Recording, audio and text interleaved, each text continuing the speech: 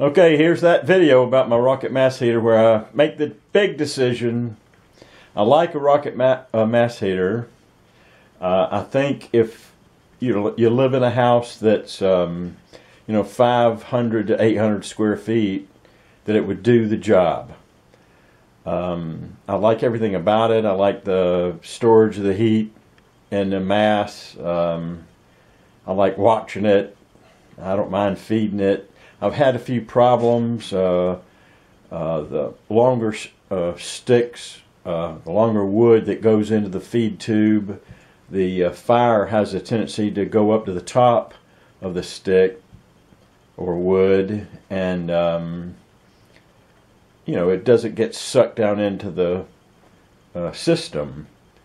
Smoke, a little bit of smoke comes up, and when that happens, I usually put a metal plate over the feed tube area, and that makes the opening smaller, and so more air goes in faster, and that gets it back sucking good again until the fire is lower, and I don't have to worry about that.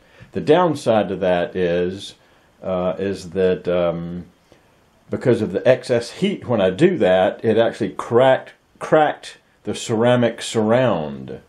So now I have a crack in part of the rocket mass heater.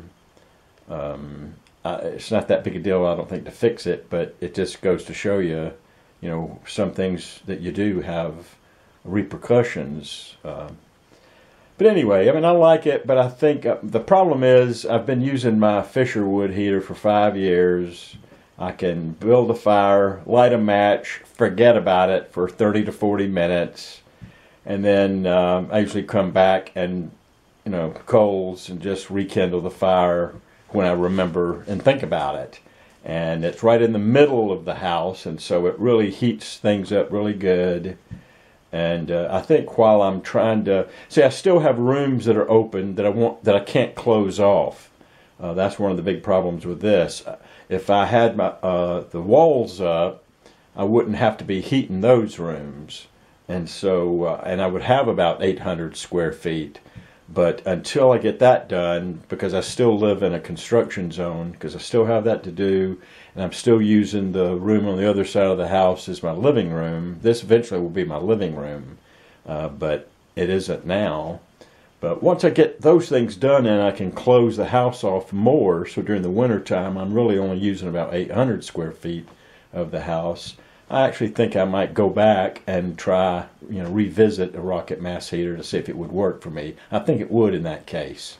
In the particular case that I'm in now, where I'm really heating a lot more of the house for convenience and a lot of other reasons, I'm probably going to stay with my Fisher wood heater. I'm not discouraged about using a rocket mass heater. I just think right now, it's not working as efficiently for me. Documented the day, or I've fired it a few times, and one day I documented hourly, what the temperatures were throughout the house. And by the end of the night, the temperatures were about 76 to 80 degrees in different parts of the house, which is fantastic. But it took from 5:30 to 10:30 for that to happen. With my Fisher wood heater, gosh, it's nice and warm where I'm at, where I'm sitting watching TV or whatever, really within an hour or so. And so, like I said, I think for the time being, for me, my wood heater's going to be my primary source of heat. And I'll revisit my rocket mass heater at a later time. Anyway, if you have any questions or suggestions or anything like that, let me know. All right? Have a good one.